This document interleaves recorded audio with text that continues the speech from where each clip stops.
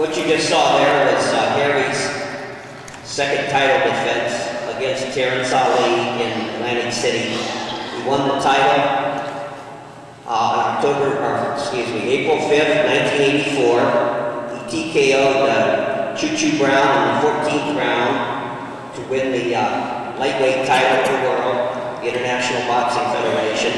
Then he defended his title right here in Struthers against Charlie White Lightning Brown. Then for his second title defense, this was the fight with Terrence Ali, Atlantic City, and Harry. What round was that? Did you KO him? 11th. The 11th round. Okay. So it was a rugged fight, and then suddenly in the 11th round, against a rugged fighter, Terrence Ali, Harry gets the knockout win. Harry did have a nice little knockout punch among a lot of his fights. And finally, in 1984, Ring Magazine, that for that year voted Harry Arroyo the best lightweight fighter in the world.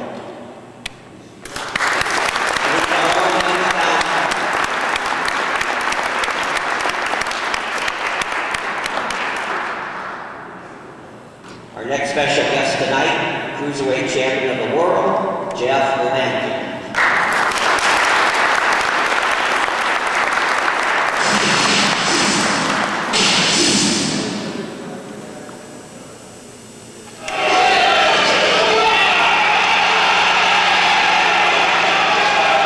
All the makings of being one tough, hard, rugged fight. Stakes are high, the World Cruiserweight title.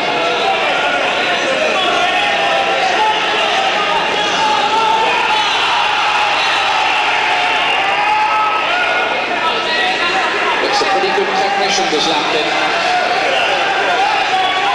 And he's never been floored or stopped or knocked out in his career.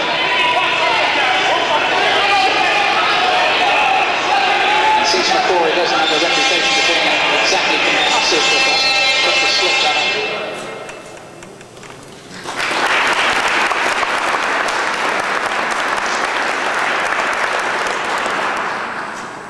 What you just witnessed was March 3rd, 1990. This was the world title cruiserweight fight, the International Boxing Federation. London, England, you can tell by the announcer, it's British. This was Glenn McCrory, the world champion, and Jeff takes the title with a KO in the, what round was that, Jeff? Third round. And if you notice, Jeff was a devastating body puncher. He has a tremendous, one of the best left hooks in the business. He took McCrory out with a body punch. So for any aspiring fighters, don't forget body punching. You get your world title. Jeff was also, a lot of people don't realize this, in 1980, he was the national AAU light heavyweight champion of the United States. He also held the United States Boxing Association Championship in 1988, and he finished up with the World Championship in 1990 in the IBF. Jeff never lost the title. He relinquished it after his second title defense. And talking to Jeff over the years, Jeff fought, I'd say, close to 80 pro fights until he fought some big heavyweights. But up until that point, Jeff was never knocked out in 80 fights. Never. That's pretty hard. In fact, he was hardly ever knocked out. He was knocked down very few times. So, a tough kid. Boxer number 3, our guest celebrity, our third world champion from Youngstown, Ohio, our own Greg Richardson.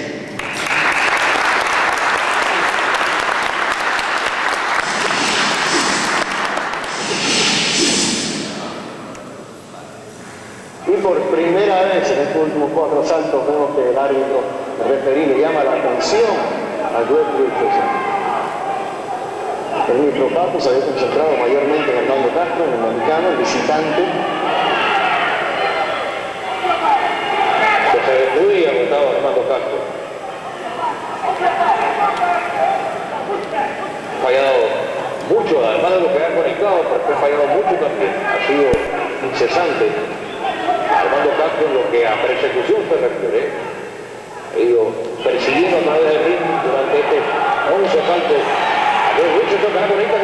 efectividad de izquierda y derecha a la cara de Armando Castro.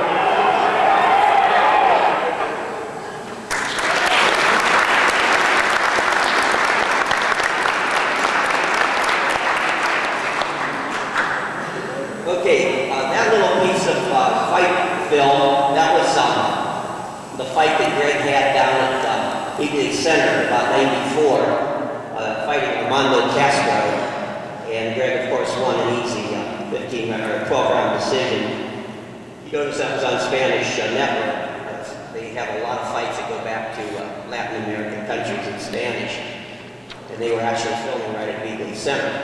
But about about Greg's career, he's the World Boxing Council Bantamweight champion. He won that title in 1991 over Raul Perez in a 12-round decision, who was at that time considered the best bantamweight in the world. Then Jeff, gets the title. He had a record of 31 wins, 8 losses, and 1 draw in his career. And I just want to go over some of his wins. That led up to some title fights. He has, and if you know boxing, you know that these bantamweights, all of them are world-rated. He defeated mostly in order.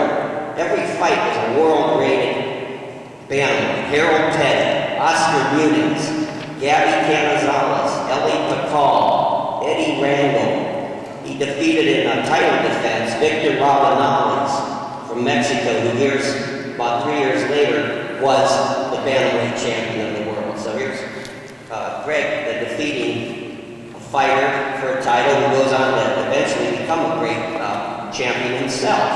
And of course, Armando Castro. So with all these wins in the bantamweight division, I've been seriously looking at nominating Greg for the International Boxing Hall of Fame because he has the credentials with those wins.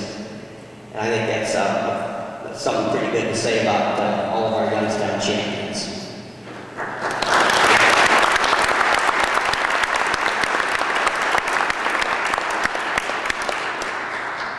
Of course, Ray Mancini truly wanted to be here tonight. That would have given us our 4 world champions from Youngstown. For the size of our city, very few other cities in the United States have 4 world champions. So Youngstown really has a truly great boxing program. Great fighters, great champions. And now, moving to our main guest tonight, we are going to talk and see the career of our main speaker, our head speaker tonight, who has come in all the way from England to be with us. Of course, Warren's own power puncher, Earnie Shavers.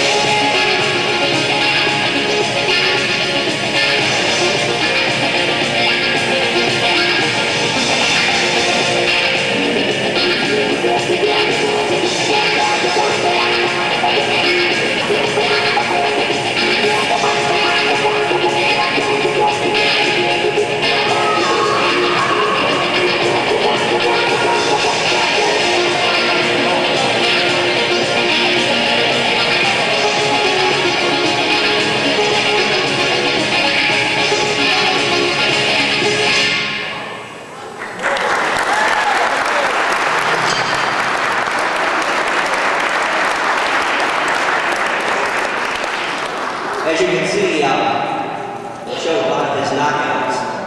For as many fights that Earnie had in his career, and all the knockouts, the ratio is one of the highest ratios ever for 100 fights. I think he has like 85 KOs and 100 fights, something like that.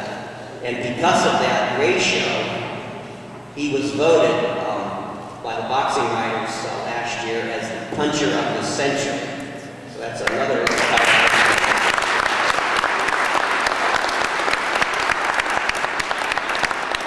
just a very brief resume of his boxing heavyweight champion, AAU, that's the American Athletic Union, amateur boxing champion in 1969. On September 29, 1977, he fought Muhammad Ali in Madison Square Garden. Some people still say Earnie outpointed Ali in that fight, 15 rounds. But of course, the champion kept the title, but it was a rugged 15-round fight. If you ever get a chance to see that video, watch it carefully. For 15 rounds, they went at it, tooth and nail, and Ali pulled out a close decision.